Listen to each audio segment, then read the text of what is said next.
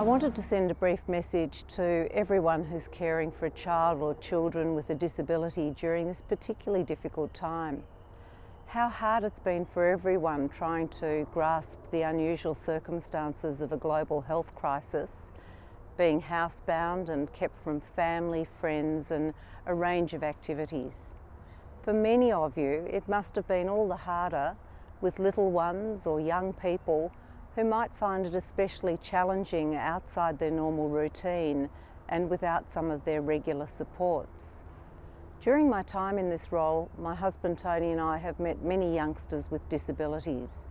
We see the joy that naturally they bring to their parents, their carers and their teachers. We also see the love and the dedication that the adults bring to the care that they provide, care that of course is not always easy. We do hope that the additional burden of the COVID-19 pandemic will ease soon enough. Thankfully, the hard work of the entire community and of course our fantastic health workers and emergency services amongst others has helped to keep us safe.